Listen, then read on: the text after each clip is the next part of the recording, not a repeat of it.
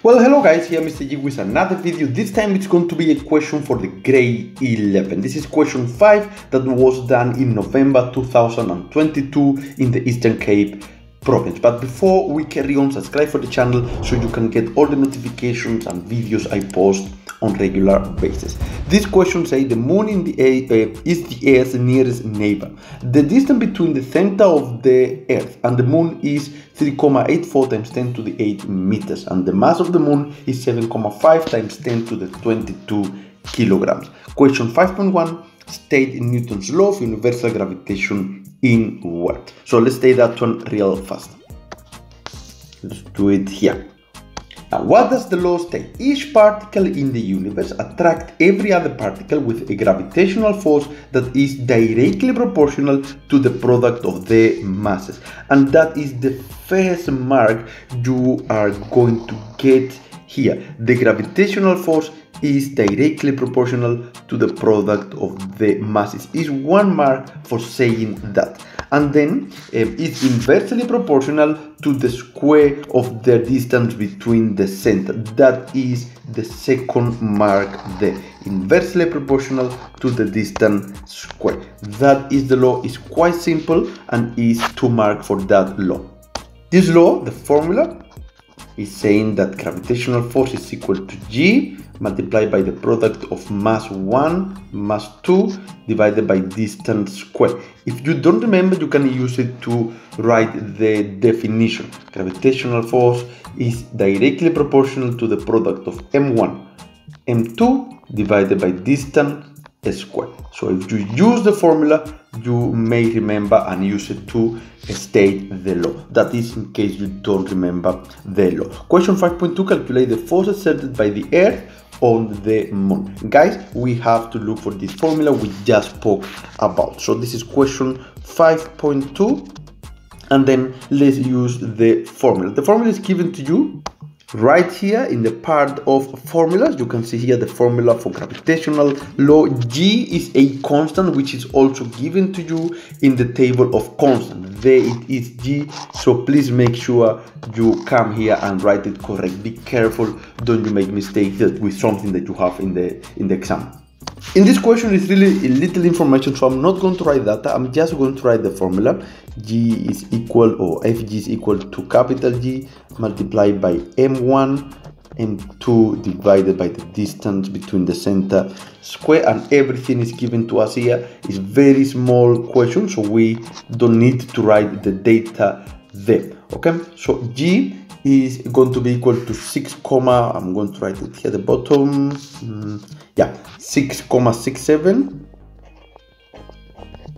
times 10 to the minus 11 multiplied by the mass of the Earth. And something important as well, here in the data is the mass of the Earth. In the table that I just showed you with the capital G, there is also the mass of the Earth will be there, guys, in case you don't know where I got it. So here we are, multiplied by 5,98 times 10 to the 24 times 7,5 times 10 to the 22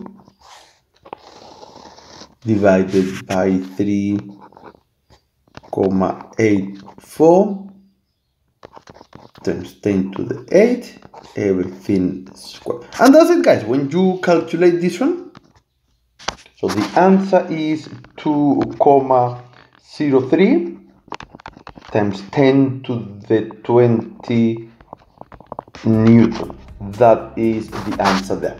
And they ask you to calculate force. Force is a vector quantity. It would have a direction. So this is the force from the Earth on the moon. They calculate the force exerted by the Earth on the moon. So it is, the direction is towards the Earth. And that is the direction. This question asks you for force, and force is a vector quantity, so direction should be given here. Now, in case you want to know how do we mark this one, there's 1 mark for the formula, there's 1 mark for the nominator, 1 for the denominator, and 1 for the final answer here. So it's 4 marks for that very easy question. Question 5.3, what is the magnitude of the force exerted by the moon on the earth? Explain your answer. And now this one is quite important. It is the same, guys, and I'm going to write it just here, is the same, and I'm going to write Newton third law. That will give you the answer to this question here. But let's write down on this side here the final answer is question 5.3. You are going to write the same number you got here, whatever answer you got. Okay, that is the first answer, and then they say explain. So let's explain this one here. So the first thing we have to say is, according to Newton's third law, that is quite important to mention Newton's third law, because it's the law that is going to help us to explain this one. When object A exerts a force on object B simultaneously exerts a force on object of equal magnitude on object B, A in opposite direction. Now we have to take this one to the moon and the earth. And that is the last part here. The moon and the earth will exert equal force on each other, but in opposite direction. That is another mark here, another mark there. And here, for saying the magnitude, is another mark. Okay, so guys, this is the question. It's a really simple and short question, but I hope you understand and I hope it helps. It is going to be asked in the exam.